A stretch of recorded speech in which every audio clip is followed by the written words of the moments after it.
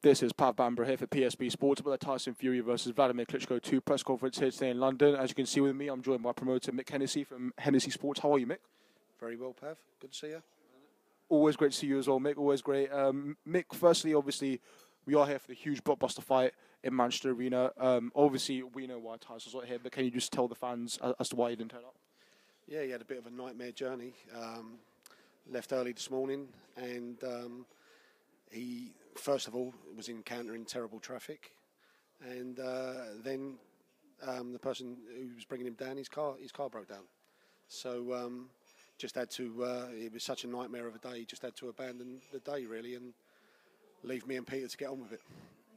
Mick, obviously, I want to get all the controversial stuff, as they say, out of the way now, so we can focus on the fight. But obviously, the fans are wondering in general the situation with UCAD. I know you guys touched upon it there briefly at the press conference. I know you can't say too much due to legal reasons, but is everything okay at the moment, and will that be sorted soon? Everything's good. There was a ruling on Friday. The head of the tribunal, Mr. Flint, gave the all clear for the fight to happen. So, fight's going ahead, no problem. Something you touched upon in the press conference is that you said that a lot will come out as a result of this hearing. So are you hoping the fans will get to hear the truth, and obviously Team Furies will get to hear the truth as well?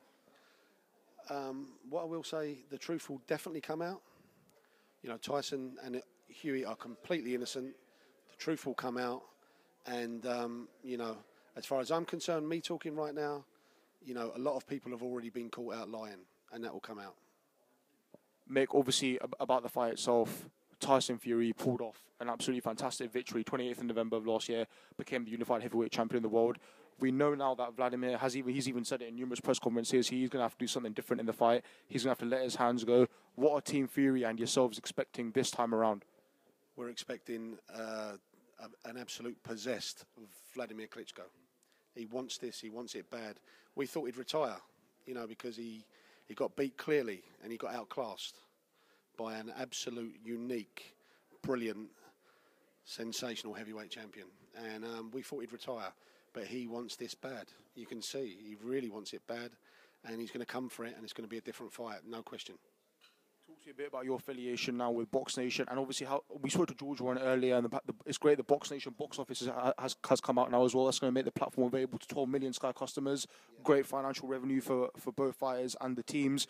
So how's everything going on with Francois and Box Nation? It seems like a real good group at the moment, everyone together.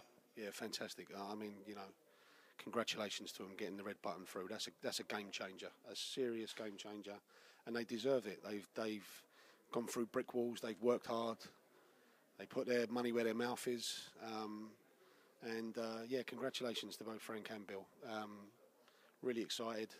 As I said, there needs to be competition in this business, and there's too many broadcasters. When they get in a position of power, they try to screw people to the canvas, and that's not good. That's not what should be done. So, you know, fair play.